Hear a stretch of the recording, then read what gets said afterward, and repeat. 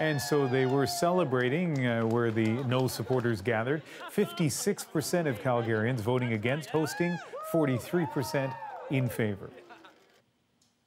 More than 304,000 ballots were cast. That's a pretty big turnout. The official results will be certified by Friday. Our Carolyn Dunn has reaction tonight from the Yes campaign party. Well, you know, they were trying to put on a brave face, calling for unity, thanking the thousands of volunteers who came out, especially in the last few days, to really try and get out the yes vote. But obviously the mood here is deflated. There are people who really invested in this campaign, and today they were disappointed by 6%. I'm here with Kyle Schufeld, who is a three-time Olympian and gold medalist. Kyle, tell me about what that felt like to hear the bad news from your perspective. It's gut-wrenching. I have a pit in my stomach right now. I'm highly disappointed that the citizens of the city made that decision. I thought this was a great bid. I thought it was a responsible bid. It was a sustainable bid. It would have made our city more accessible with the Paralympic Games being here. There was a lot of elements to it, to me, that made sense, and it was an energy that could move the city forward.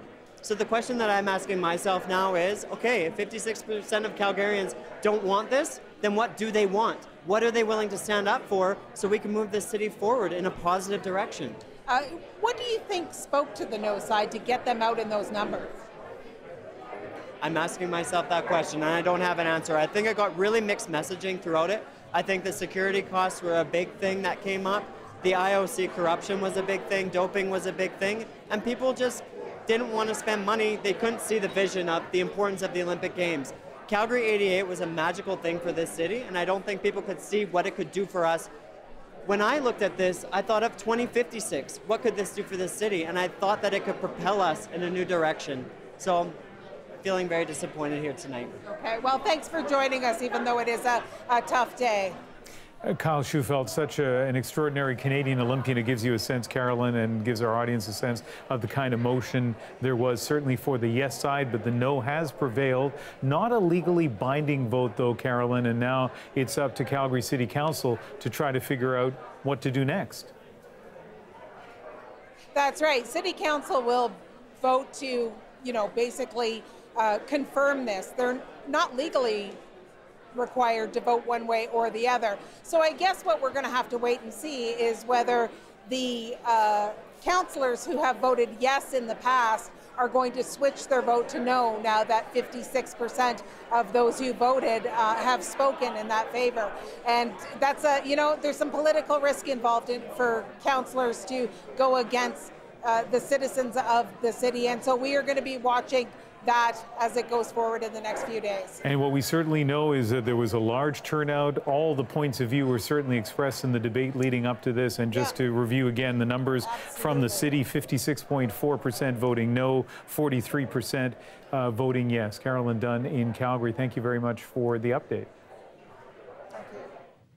So this is not, as Carolyn pointed out, a legally binding decision. If Calgary still decides to go ahead with its bid for 2026, which would be, as she points out, legally fraught, it would likely only face two others. Stockholm also putting forward a strong bid, but it doesn't have government support. Sweden, a country known for winter sports, and a country that's never hosted the Games.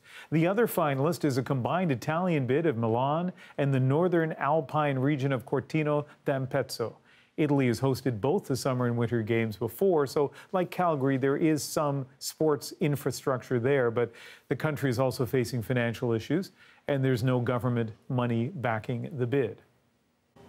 So the IOC generally is facing a problem. Cities around the world are not clamoring to host the Olympics. Vancouver. Gone are the days of this fierce competition between many countries to win the Olympic Games.